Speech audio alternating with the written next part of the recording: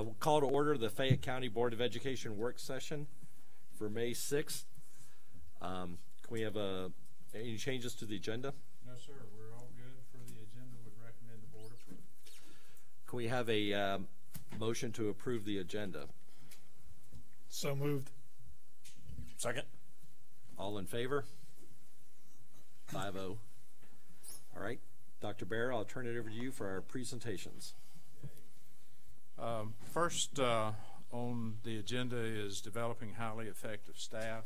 This is part of our goals and model of achievement, accountability, and Dr. Turner is going to come and share Goal 3 Performance 2. And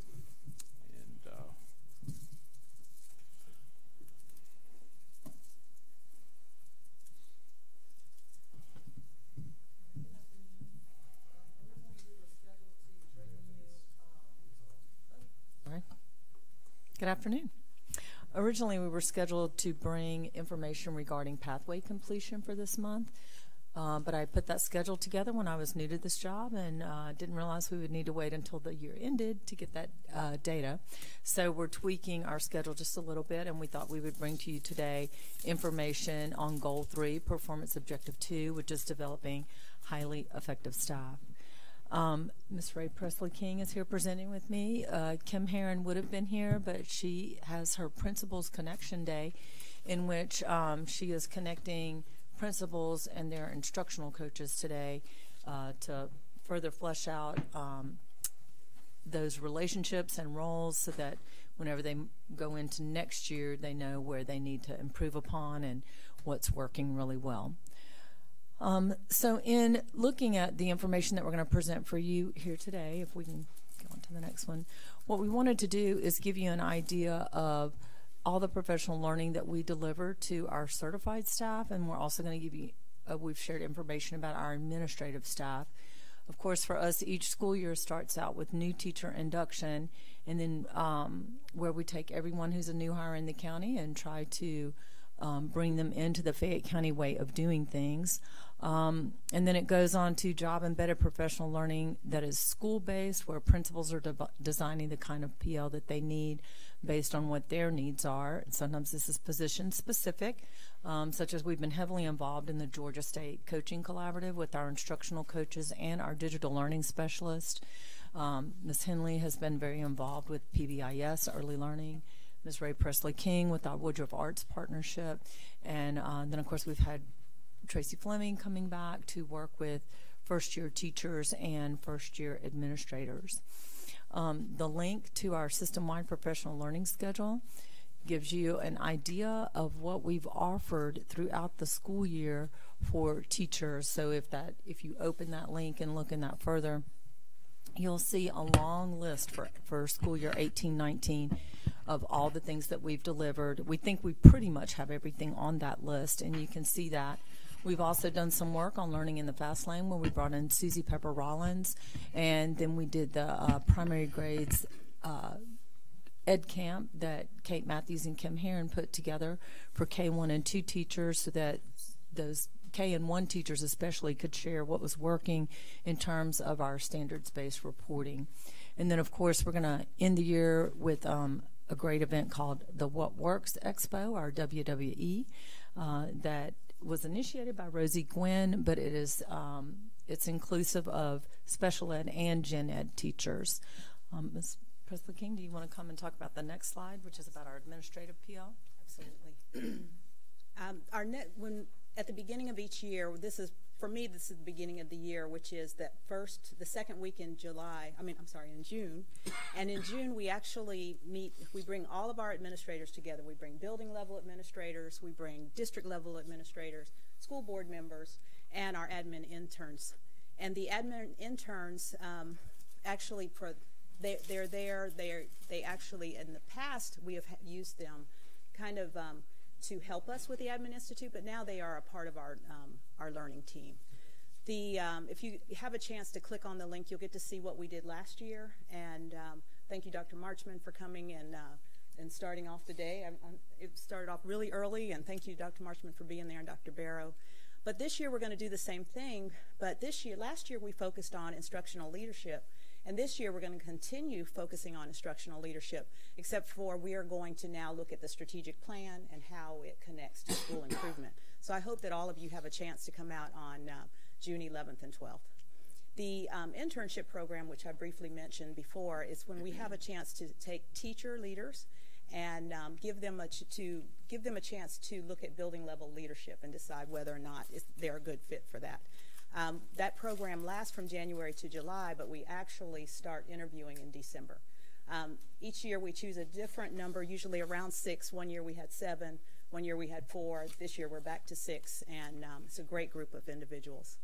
The GLSSI, which I'm sure all of you have heard, but the Georgia Leadership Institute for School Improvement, we've been working with them for years, more than 10 years, and they provide a lot of our leadership for our principals and our other administrators. But the biggest thing is they challenge us to work on a problem when we come. So we bring a group, and we have, whether it's working with our guidance counselors, whether it's working with brand new administrators, they give us a challenge. They ask us to create a SMART goal, and from there we move on with, and it's supposed to be something that we work on once we leave there for quite some time.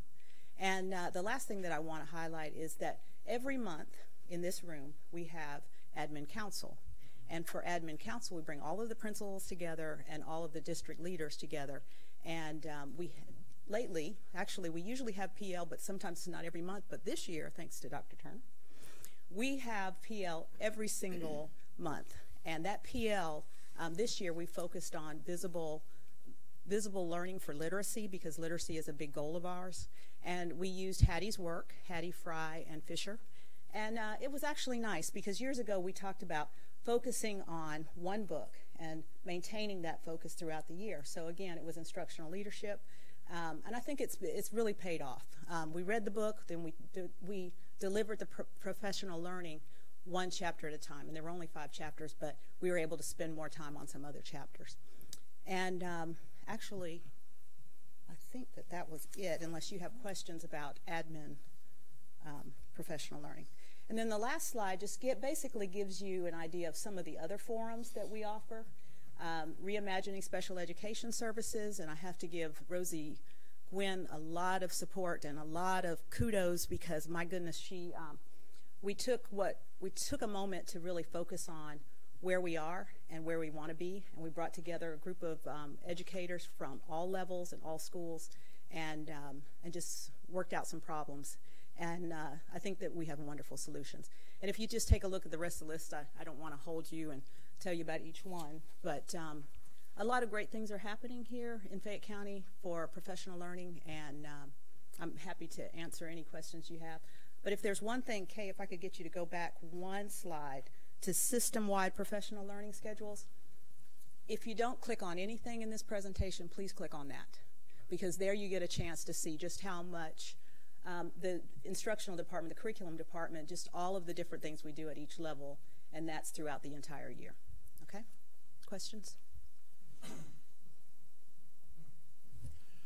I attended many of these programs as a principal, and I know y'all do a great job with that. Mm-hmm. The Administrative Institute and GLSSI and all those, wonderful job. Y'all do fantastic. The only thing, and this is not a criticism, but I know, and there's never enough time, but for new teachers, I would have loved to have had the new teacher in my building more than just like the one day. And I know a lot of times that's out of your control, but, and again, I can only speak to the high school level, but I know at the high school level, bringing in the department chair to work with them and me trying to work with them, the one day goes by like that. And I have to agree with you on that. In this past year, we actually gave them an entire day. So they didn't come to us and then come to you. They spent the entire day. But even that's not enough. There's so many things that we want. It's almost like we're pulling. It's tug of war, because the new teachers, there's so many things that we want to teach them. But if we could have 2, that would be wonderful. We have 4 days, and we give 1 day to the schools. And I wish I could, my magic wand and give you 2, and maybe one day you all can help us with that. Just one more comment on the professional learning for administrators, those administrative council PL sessions. Ms. Presley King said thanks to Dr. Turner, but I want you to know that the heavy lift of designing, developing, and delivering that PL every month came from my core curriculum team, which are the 5 coordinators, Ms. Presley King, Ms. Herron, Ms. Gwynn, the ECS coordinators. I think we had maybe 1 or 2 other folks that I might be leaving off that team. But I said, this is what we need to do. We need to build capacity for instructional leadership. And they took the ball and really ran with it. And I just got to watch great stuff happen. So I appreciate them very much. And I would also want you to know that even though we have 2 people in charge of professional learning, really everybody in the curriculum department participates in professional learning and in school improvement. Those aren't tasks that are designated just to 2 people. So, and thanks very much to my group for all the hard work with professional learning and building both teacher and administrative capacity. So. And Just I know that, a comment as well, Dr. Turner, Ms. Presley King. I think if you have an opportunity to go into and check the links, you can see a tremendous amount of effort and time has been given to this, and we think that's critically important. So when we talk about developing our new calendar, and I certainly we'll speak to that later in the agenda, finding time, making time for professional learning is critically important. And I'll say this, if with Ray here and Kim not here, if that's all these 2 ladies did was professional learning, they'd still have more than their plate full. But they each have multiple other hats they wear, the Fine Arts program, Title II, so we're trying to wrap all of that into that. But it's critically important. And you look at the world of business, they're always training and retraining their people. We don't go and get a degree and then we're all done. It's a constant learning process for all of us, both teachers, administrators, support personnel. It's critically important that we continue that lifelong learning piece. So I think probably professional learning this year probably has been the best that I've seen in my 6 years here. It's been very strong, been very focused, and I want to commend both you ladies for that effort. thank you very much. Thank you, and we'll extend that to Ms. Herron. Yeah. I had a question or comment. I don't know which one it is, but I've been to the administrators and professional learning, and y'all do a phenomenal job. It's amazing how excited people are and how much they actually learn there. And I'm sure the teachers' professional learning training is equally as good. And one thing you didn't mention here is our support staff.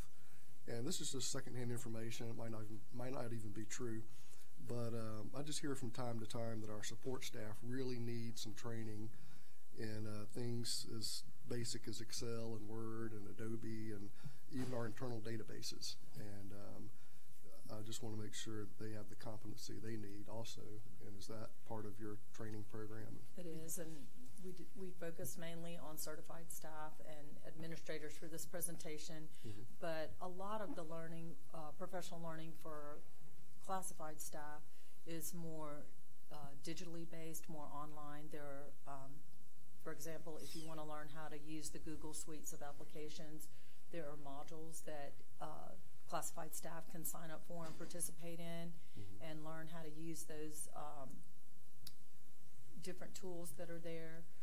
If they need more training in Excel spreadsheets, because even though we have Google Sheets, we still use Excel quite a bit, that is there for them. Tyler Muniz training is ongoing. So we do have training there for them, and then if they need something specific and they come to us and they say, I really need help with this, then we figure out a way to get them the training that they need. And with our paraprofessionals, we typically the instructional ones that we typically try to bring those in the same training that the teachers receive as well. And we encourage parapros to participate in school-based professional learning. Yeah. Exactly. And I know our bus drivers, they do their professional learning together all throughout the year. So clearly it's something that we want to continue to do, and specifically if there's an employee group. I know our nurses have professional learning. If there's the specific question that I get quite frequently is somebody will call a school and they can't get information that's easily accessible on our internal databases because the person that answered the phone didn't know how to access that information. And I just might be one person at one school, but I just wanted to raise the awareness, I guess, and make sure that all of our staff have the training they need to handle the phone calls they get. Thank you. Thank you. Ladies. Next on the presentation agenda is some work that we've just started this recently over the last couple of months. It deals with an opportunity to provide scholarships for very bright students in our district that may not have the wherewithal, the financial support, or even the knowledge in how to pursue post-secondary opportunities. And Mr. Sweat and Ms. Gibbs, after talking with the folks that head this program up, Brad Bryant and others, we had some discussion here, and it's certainly something that I left a handout on your seat in the board workroom, but I think that's part of your presentation as well. You can see that we're one of the few counties that had not actually taken advantage of that. There's no particular reason for that other than the fact we already have a lot of students that are going to college anyhow. But when we say all students, we mean all students. So if we've got kids that or young people that want to go to school and have the desire to work hard and get there, we want to provide a way for them to get there. So Virginia and Sam, if y'all want to come speak to this any at all, we've got the presentation for you. It'll be pretty at a high level. And if you have questions, certainly feel free to ask Virginia.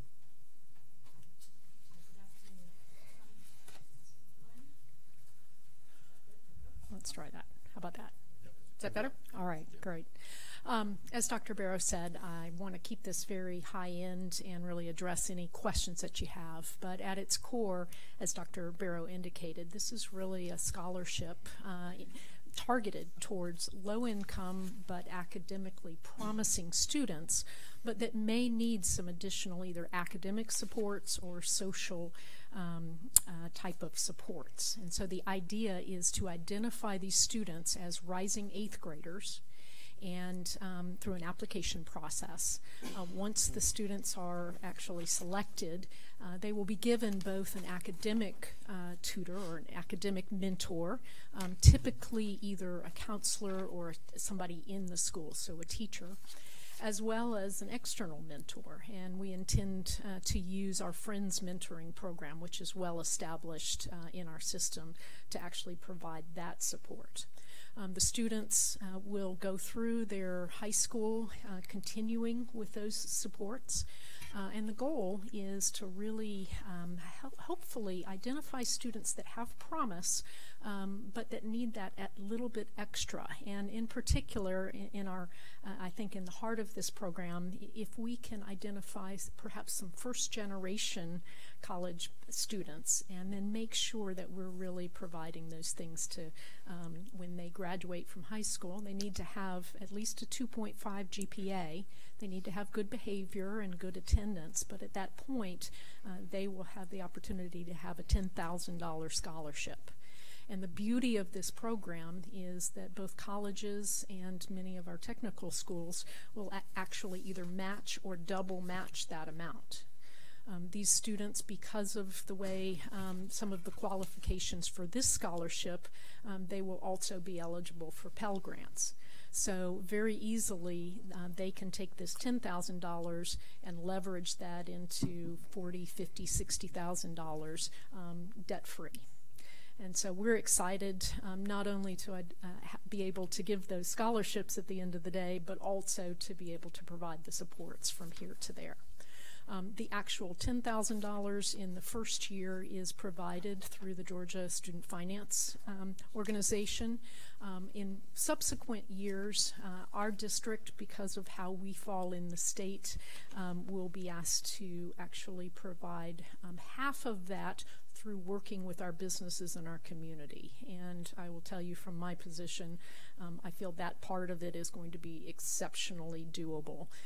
So in other words, we'll have local partners donate $5,000, and then the state will match that with another $5,000 for the $10,000. We can have as many as 8 scholars named each year. And our hope is that we'll actually be able to do that for September, which is when our first crop would be eligible. And if we're able to do that, we'll actually have a signing ceremony just like we do for our college or our high school athletes and those types of things, but for our 8th graders that are going into this Georgia Reach Scholarship Program. That is a very fast synopsis of it, but I'm happy to answer any questions or fill in any details that I haven't covered. I think it's a great deal. We've already had, I know Virginia and Sam have already met with some of our community people. We've actually had one of our colleagues, banking colleagues, that participated in this over in Clark County, and he's moved here with BB&T, and he's already raised his hand and said, you know, we're going to help, we'll support. I don't think it's going to be a hard thing for us, and it's going to help a lot of our bright kids that maybe just don't have the knowledge base or wherewithal. And there's a selection process. I know we'll be meeting with our guidance counselors, and it's not somebody, we're going to pick you because we like you or anything like that. It's truly those kids who are most attentive and deserving, and we'll have a strong pool, and then we'll pick from the best. Okay. So how many slots, if you will, do we get? 8, a maximum of 8. And so we'll go through, take the applications, go through making sure that there are some specific criteria, make sure that those applications match the criteria, and then our goal is to have this advisory council actually interview the students and then make the final And these are selection. rising 8th graders? That Rising you 8th graders. And we'll work with them all through their high school career there. In some schools, I know my alma mater, Georgia Southern, is one. The University of Georgia, they do that double match, so it really does give young people an opportunity to go to school and not have tons of debt when they get out. And so we're excited about the opportunity. Doesn't cost us anything other than just investing in our kids, and that's what we do anyhow. And Dr. Barrow, Virginia mentioned the $10,000 in the match and the possibility of Pell Grant, but if they have, if they qualify for HOPE, those are additional funds, so it could push on up there to $70,000 to $80,000. Yeah. So money does not have to be an object to get a college education. That's what we want to try to get to for these kids. Okay. Hey, I understand something you said. So we're gonna raise $5,000 from local donors. It's not taxpayer money, right? That's correct. And then the state will donate another $5,000. Technically, the Georgia Student Finance is raising funds on their end as well. They're And raising so- private funds. Correct. Okay, so that $10,000 per student is all private funds. Is that your understanding? I'm not sure I can say that definitively. From a local standpoint, it would be all outside, not donated school funds. board funds. The board's not putting any money into this. Correct. I can answer that pretty Well, then you said something about next year or in subsequent years. Yes. same this- situation. this- We'll be working What with business changes partners. after the? So the very first year, for this coming September's group, Right. the Georgia Student Finance will put the full 10,000 gotcha. is I gotcha. in, and so it gives us basically a So we year. got a year to raise money. Correct. So we got a year to raise Correct. $40,000. That's correct. There's no penalty if in subsequent years, for some reason, our local community is not in a position to do that. There's no penalty if we don't have all 8 scholars, other than lost opportunity. But I will be very surprised if we're not able to actually We accomplish should be that. able to raise that money tomorrow afternoon. We have a very generous community. Yeah. And then I'm just going down the list. So when they match and double match, is that also coming from that same donation fund? That's the actual university or the technical school, and there's a list later in the presentation of the specific. That comes from their scholarships, their foundations, however they issue funds to I believe students. it's the next to the last slide, or two from the last slide. All Right Then there's there. another. That's and you'll see double match or match. Basically, the institutions need to be HOPE qualified or HOPE eligible. It's state of Georgia. This is a state of Georgia program, but So that's not tax money either. They're going in their private foundations to grab that money. again, I can't. I'm not knowledgeable enough to speak for that. And then this last $20,000, is that coming out of my pocket anyway? I know some of this money is going to come out of my pocket somehow. I'm just trying to figure out which pot's coming out in terms of either a Georgia state taxpayer or a local taxpayer. And you know, there's so many organizations and foundations, and is all of this money private foundation money that's raised from the private sector, or? I can speak to the local plan. Again, I can't speak to the state piece of it, but from a local standpoint, our 100% of the match will come from non-taxpayer funds in our community. Yeah, it's not so much the 5,000 as the 60,000 I'm curious about. You know, how much of that am I going to be able to get collected from me and the, you know, the Georgia taxpayers? I don't know. I guess I can't tell if this is a. Some of it's hope money. Right? Yeah, That's yeah. tax dollars, but Right. I mean, you know, you can research this. I mean, Yeah, I'm researching right now. What we're trying. There's lots of, and like I said, we're a little bit late in the game coming to this as a county. You look at all the other counties, and I'm not saying we do something just because other counties do it, but Yeah, I think it's a great idea. I just wonder who's paying for it. Are we paying for it, or is my neighbors paying for it, or I don't know. That's the question that I would. Virginia, on the rubric for those 8 spots, is, without having you explain it all, is income the highest category or academic achievement the highest category, or are they equal weight? So the income is basically a requirement piece of it. From the academic standpoint, 2.5 GPA is what the Reach Georgia. So yeah, I guess I picture a model where there's 150 applicants for these 8 spots, right? This is very lucrative. It's amazing. So once you meet the income bar, then it's on the merit of your application to get the award? That's correct, and that's part of the reason I think the best practice is to actually have an engaged community advisory that will interview the students, and knowing that these are 7th grade students applying and their parents, and so really being able to not only see what's on paper but also to have a chance to understand sort of the interests, the aspirations, and the rest of the story as well. So there are some specific requirements. They do have to be a U.S. citizen or able to have legal residency. That's a requirement. They do need to be attendance-wise. They can't be truants, and then certainly behavior. There are specific behavior requirements, so there will be a look in to make sure that they are behaving well and continue to behave well through their high school years. They have to be. They can't have been convicted of a crime or a drug offense or those types of things. So I do think one of the preference areas in selection is if we do identify students that are first-generation college attendees. I think that's part of the heart of the scholarship as well. Thank you again. I'm sure we'll come up with 8 outstanding candidates. We have met with our middle school 7th grade counselors already from each of our schools, and I think they are trying to get the word out and to get in some applications to make sure that our families know about it and get those applications started. good deal. Great. All Other right. questions?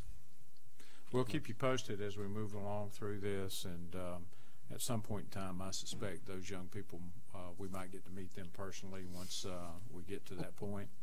So we're excited about the opportunity to offer it. So thank you, Virginia. Thank you so much. Those are all of our presentations. Mr. Hollowell, we can move on to Superintendent's report. If you're ready to go there, good deal.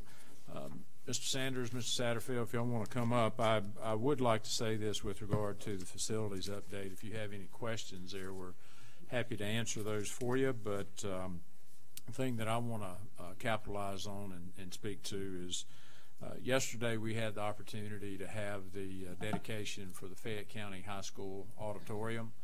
I think it was a wonderful celebration. I know several of you were able to be in attendance, and I think it was a glorious celebration of our young people and their talents and the quality of our instructors. And not to mention, you know, when the orchestra was playing, I closed my eyes and I thought I was in the New York Philharmonic Orchestra. It was really, really strong. It was great. So it turned out well. Our architect was there. Our construction people were there. It was really a great community event, and appreciate the board. In fact, y'all hadn't fussed at me yet, but I asked all of our board, past and present, to stand and let the community recognize our board, because we couldn't do this work without you, and we appreciated that support. So, Mike, I may have stolen some of your thunder, but any other facility update That was highlights? number one on my list. There you go. Well, we're moving right along then.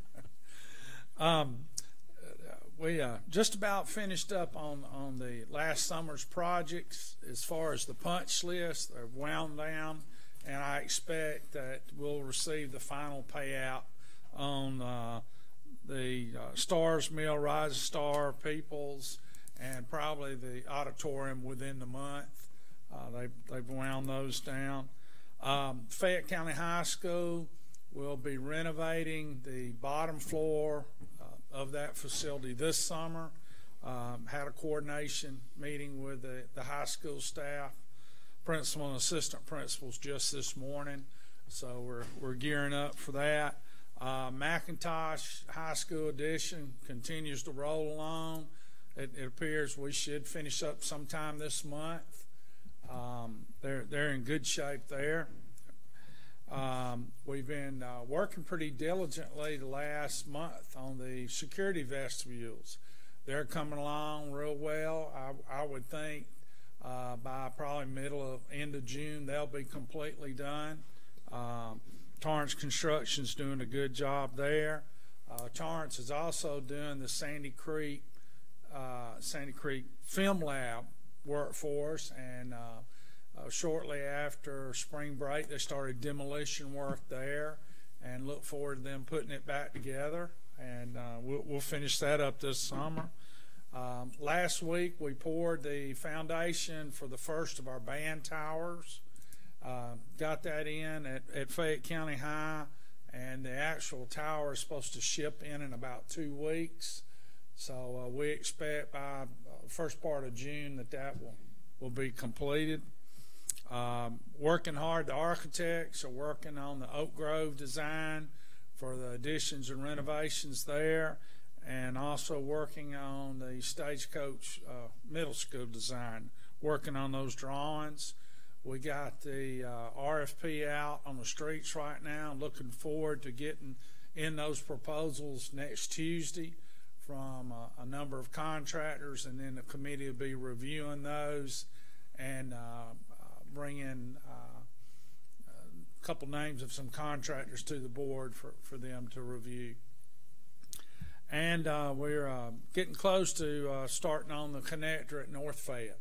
The contractor's gotten all their stuff ordered so they can hit the ground running that last week in May. We'll get cranked up there. Good deal. So looking forward to another busy summer. May not be quite as busy as last summer, but that's a good thing too.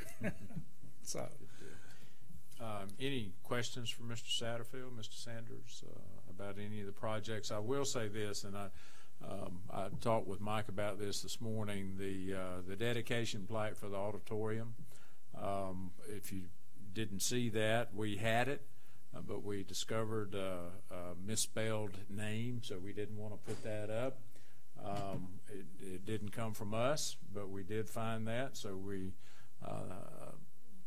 that should be up within the next week or two when they get it. They said to it was us. about 6-day turnaround to Okay.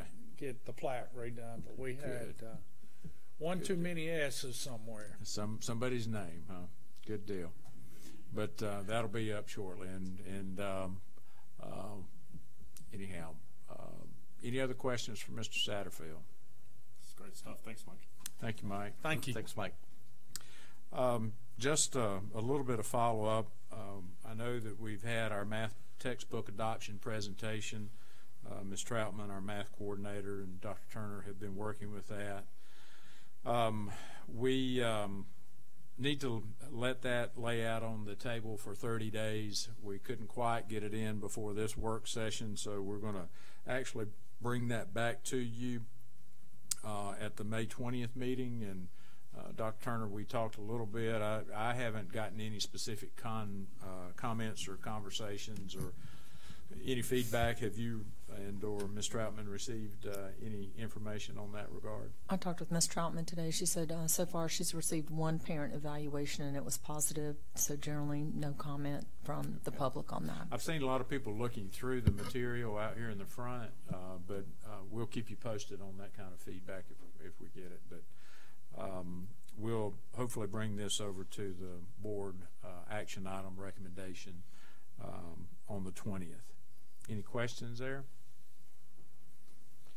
If not, I'll move on down to the attendance and enrollment reports. And this was snapshot was taken at the very end of April, and we're actually at 20,354 students.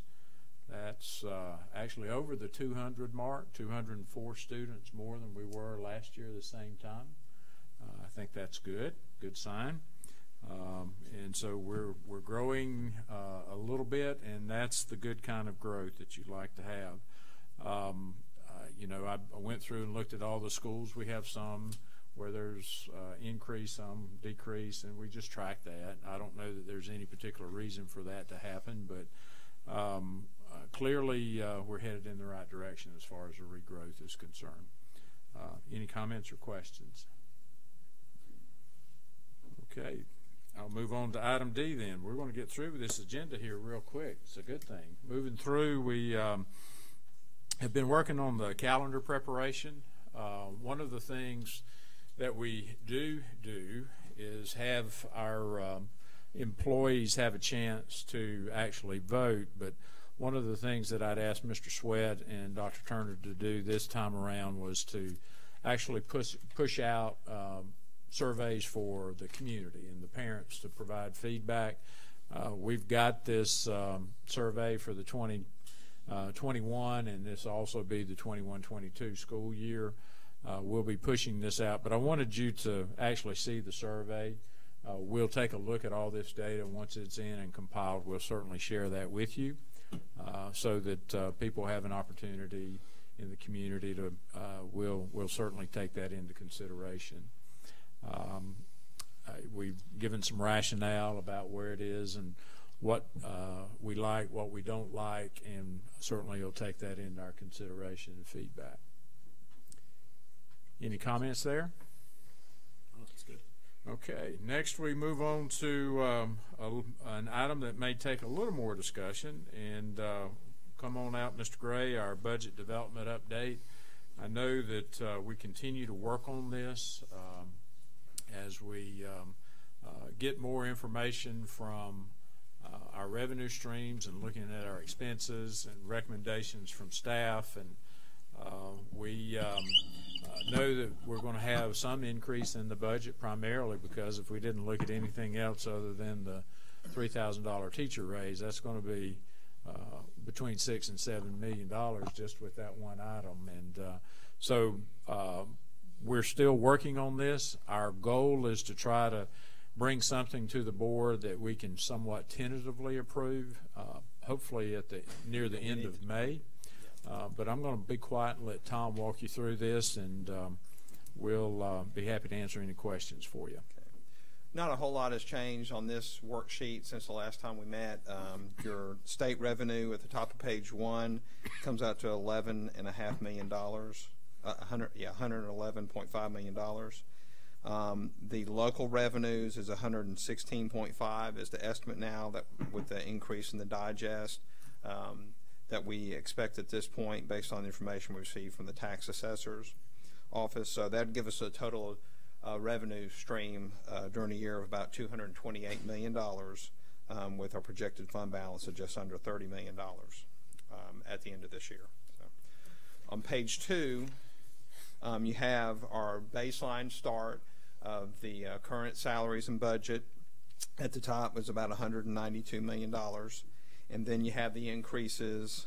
There you see that first group of increases are all increases based on their employee step, the TRS, the certified salary schedule, and the 2% COLA. All those items add up to about $9.5 million in increases. The next group is the allotment increases, which are the positions that were added to the school-based allotment sheets, and those total $1.6 million. Below that, you have the program and support additions that we've gone through with the different schools and departments and executive cabinet, and discussed and tried to pare down what we thought were the priorities of those.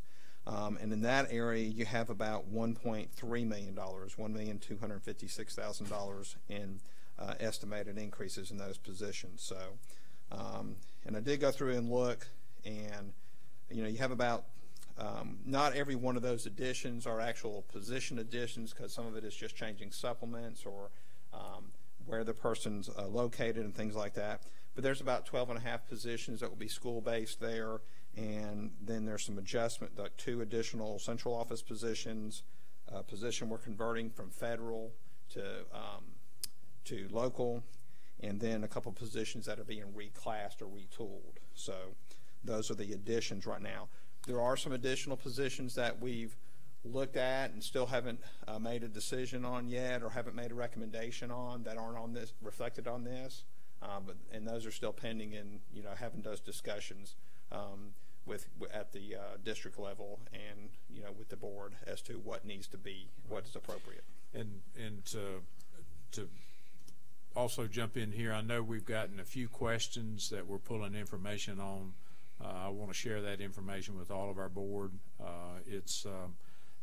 This is the good time to ask those questions right now, because we need to be able to share the thinking and the rationale behind that if we're recommending some additional slots. I just had a quick question about the $3,000 increase at $6 to $7 million.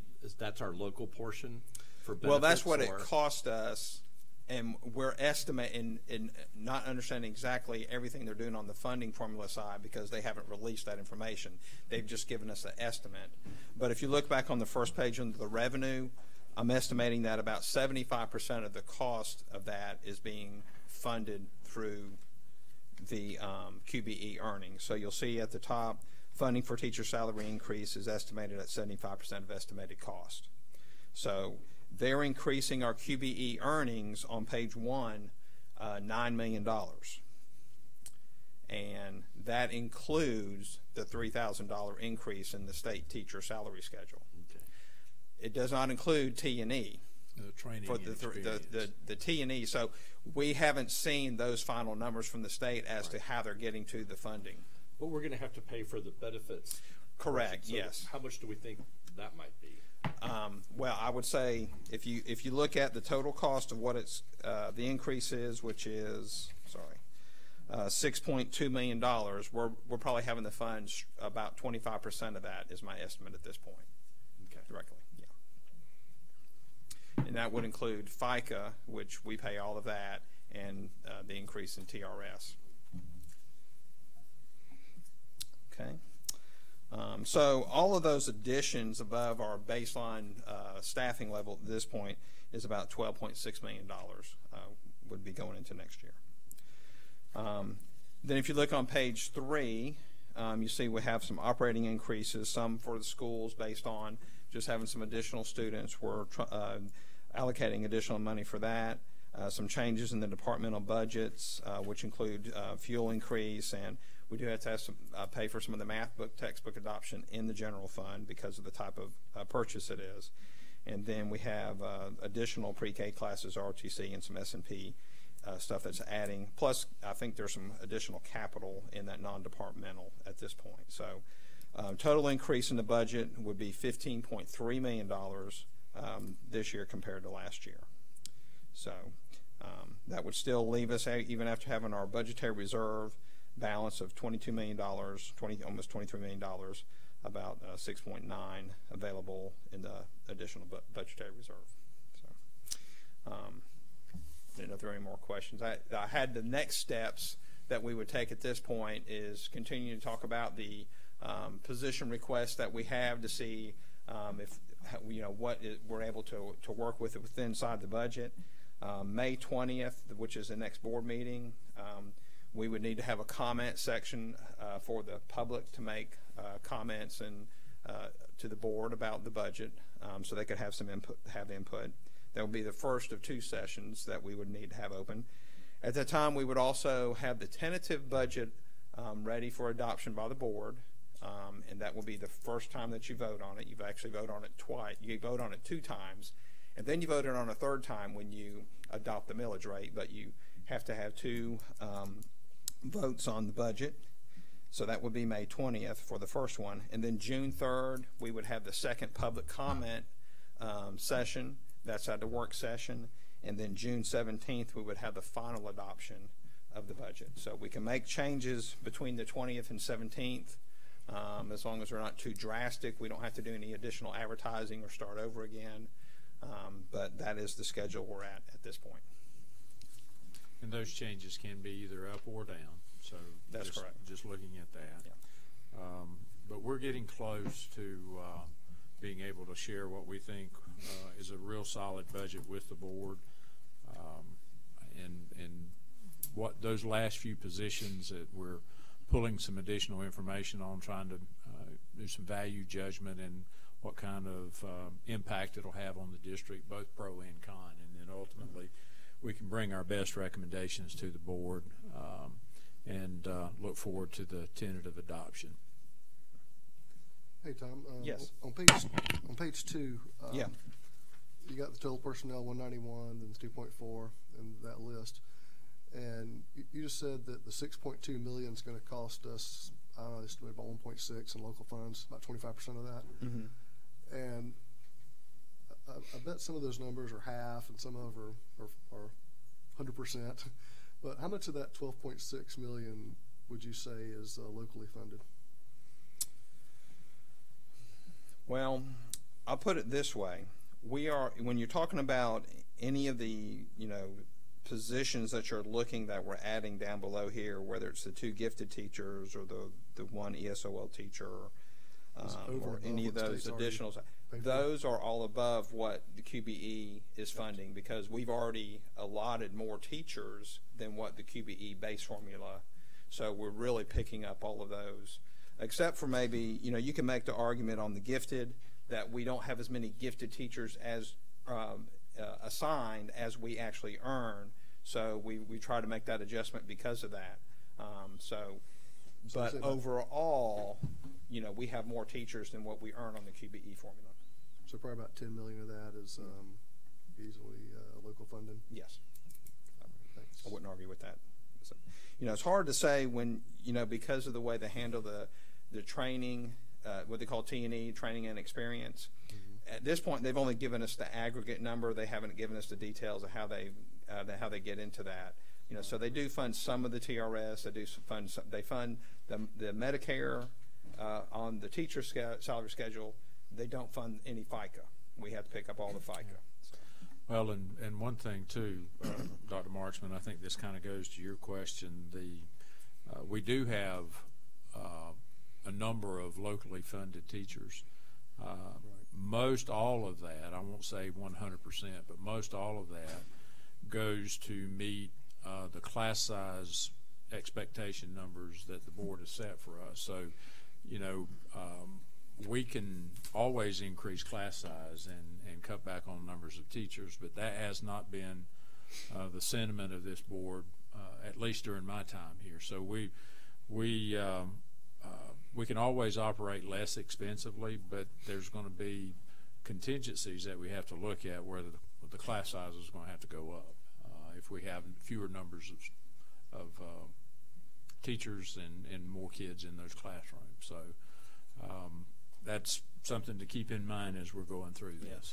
You know, I guess one way to look at this too is if you look at the additions, you know, there's 16 certified staff in the allotment sheets. If you even if you take out the 7 that are ECS lead teachers, that's 9, and then we have 12 and a half in the rest of the list. You know, that's over 20 positions.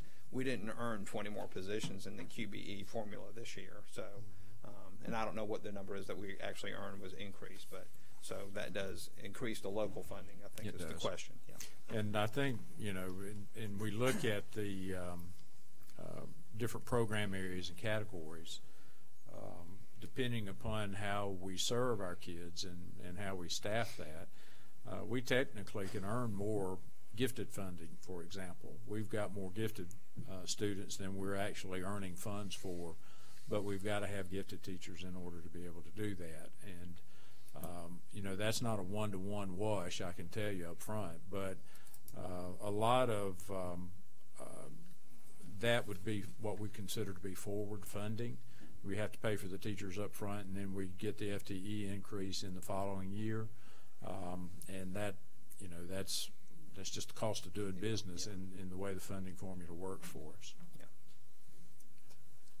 Under the Director of Federal Programs, what do you mean there by funding analysis pending? Well, we've been trying to determine different ways that might affect the general fund based on how it's structured. There are some things that can be done that would require us, depending on how we structure it, would require us to pick up the whole amount. There are other things that could be done that we would pick it up based on the time amount split. So that decision hasn't been completely vetted on how we would handle that. So we kind of tried to pick a middle of the road number based on what we think, you know, might happen if some of the time is general fund, some of the time is all Title I, or, you know, and the other federal programs. The problem with having any of that money still pay for those positions is that's less money going to the Title I schools. So we were trying to fund it such that there was more Title I money going directly to the Title I schools, trying to maximize that. And then I just a question about the ROTC teacher. Is that for a new program at Whitewater? That's actually an expansion at Fayette County High School. Their program is at a point where the Army is willing to fund another teacher. So they don't fund all of it, but they're willing to fund another teacher. So. Okay. I have a question. I'm still forming an opinion on this, so this is just this isn't a question for Tom, I guess, but I was talking to the superintendent, a former superintendent of one of the larger school districts in Georgia, about the academic research concerning school size, class size, and we had a really hard time finding any academic research that shows that class size is a significant factor in student performance.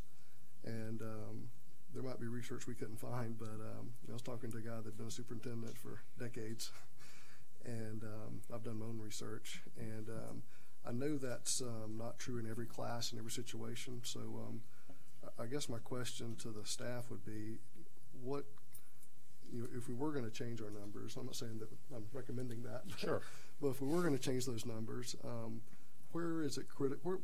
Where is class size critical? Is it kindergarten, first grade? Is it, you know, some high school class? Or because it's hard to find academic research that says it's critical across the board. And so if we want to make research-based decisions, I'm doing my research. Sure. But so I would like some feedback on that sometime during this budget process. Okay. And that'd be great.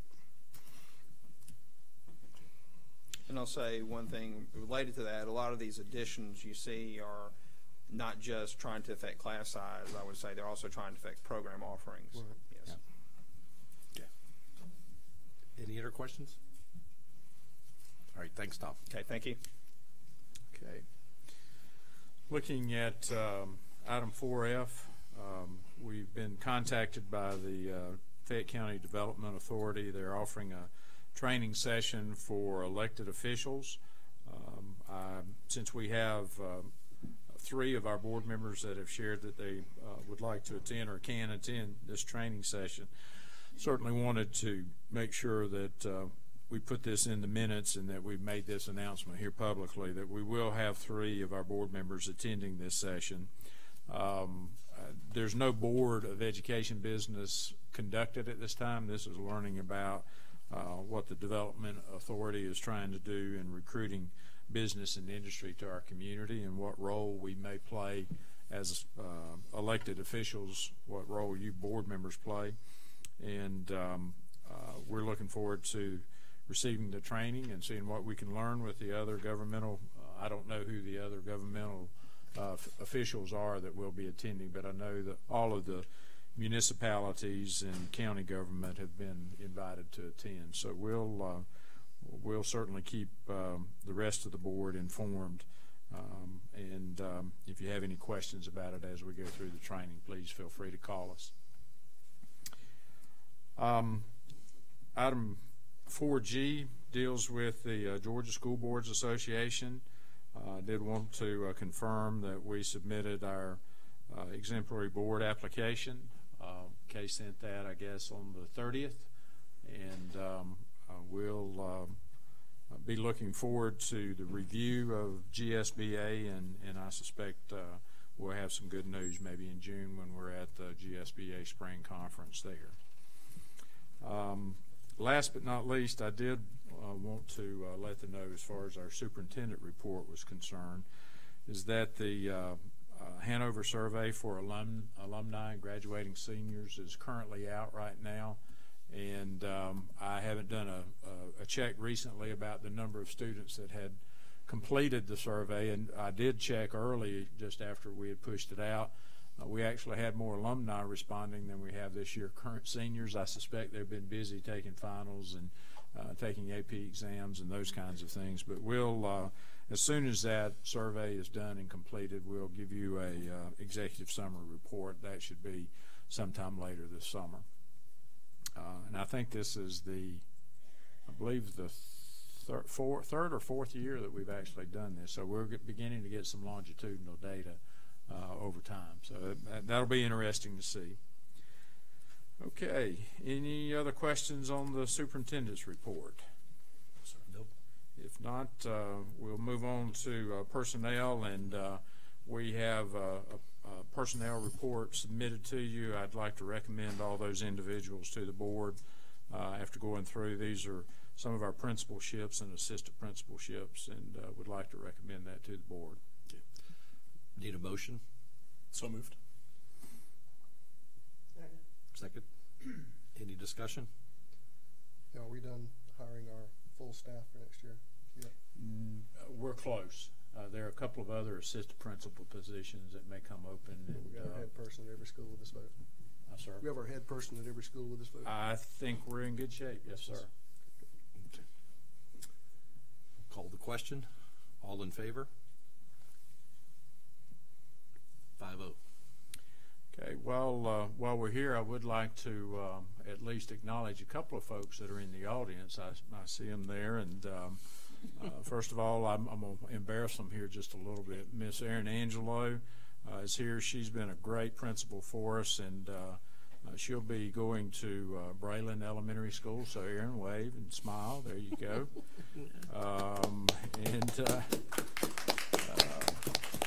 Miss Kathy Smith, I see her out in the audience. She'll be going to Rising Star Middle School as our new principal there.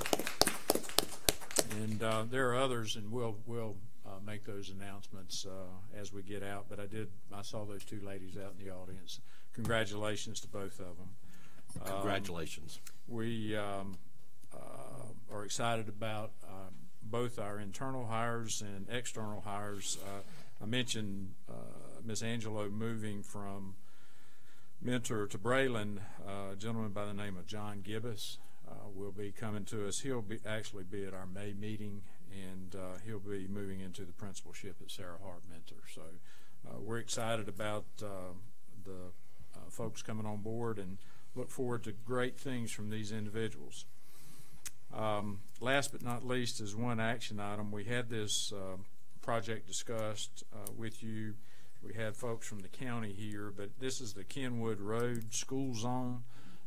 This is an intergovernmental opportunity for us to work with the county. We have some traffic issues out in front of North Fayette Elementary where our folks feel like it's a little bit hazardous, and we feel like we need to be able to try to correct that.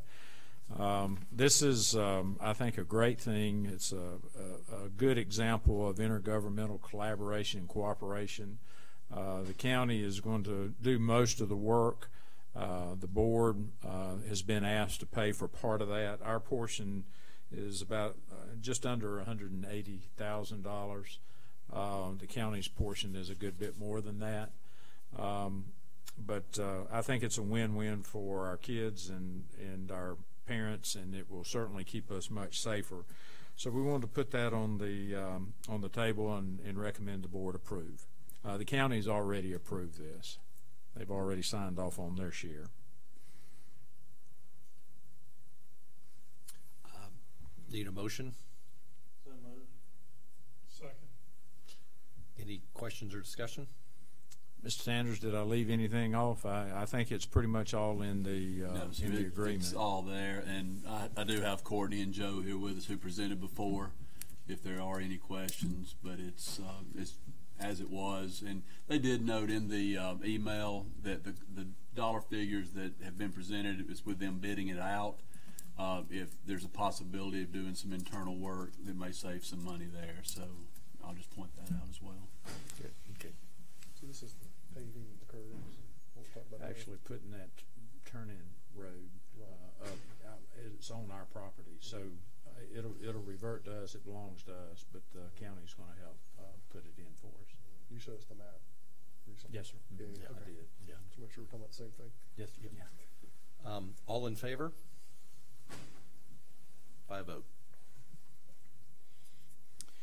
Okay, moving on to information items. One of the things that I had the pleasure of having a conversation with a representative customer service individual from the Georgia Lottery Corporation, and I think these numbers are absolutely amazing when you look at the lottery that actually started in 1994. And initially when that was started, you had pre-K, you had Hope, you also had some capital money, primarily dealing with technology. That lasted for about a year or two, and the income wasn't as much as what they had hoped for, so the technology went away, but pre-K and Hope scholarship, Hope grant monies has remained consistent. And over that time, from 1994 to 2018, the total return to the county from the proceeds is over $603 million. That's our Hope scholarship. That's our pre-K money. You can see the retailers, they actually get about 6%. So the people who sell those here in our county, they've earned over just under $36 million. You see what's been paid out. You see the number of Hope students. That's almost 27,000 students that have positively benefited. You can see the amount of Hope dollar pre-K, and I just thought that'd be interesting. We're getting some return on that, and whether you purchase tickets or not, you can see those people who do have helped a lot of kids get through school. So it's probably one of the more successful programs in the country. And do they still provide capital dollars for us? I see, so there's some capital outlay here. Is that? Yes or no? So that the capital dollars, that's kind of pretty much gone away. We do have a little bit in pre-K monies where they'll actually provide some things for the classroom, that kind of stuff. That's nothing we could apply for. Yes, sir. No, I'd love to. It'd be nice if we could tap into that. Dr. Bear, I think if you notice the footnote on that, yeah. It ended in 2001. Yeah, I was going to say it didn't last too long. Right. That's it was great while it lasted, but there just wasn't enough to the scholarship piece was so positive that that's pretty much ate up all the money, that and pre-K. I just want to thank the Gamblers for helping my kids get through school. Yeah, hope so. Hope so. Last but not least, I know one of the things that I've already mentioned, Hanover Research. That's a company we partner with to help do research for us. And I know one of the things that you have asked and board members have asked about, how can we close achievement gaps and help those kids that are not where they need to be. And we have a pretty comprehensive research package that we had asked Hanover to work for us. I think there's some really good suggestions in there. We've shared this information with all of our instructional staff, our building principals across the board, and certainly we want to take good research and put it to use. So I thought I'd share that whole report with you. If you have any questions about that, please feel free to ask those. I do have a need to go into executive session for some property discussion and also some personnel issues I need to bring to the board's attention. Okay. Need a motion to go to executive session to discuss property and personnel? So moved. Second. All in favor? 5-0.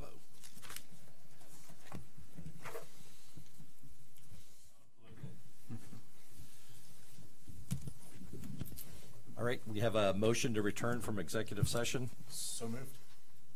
Second. All in favor? Any recommendations from executive session? No, sir, no recommendations at this time. Okay, without objection, we are adjourned.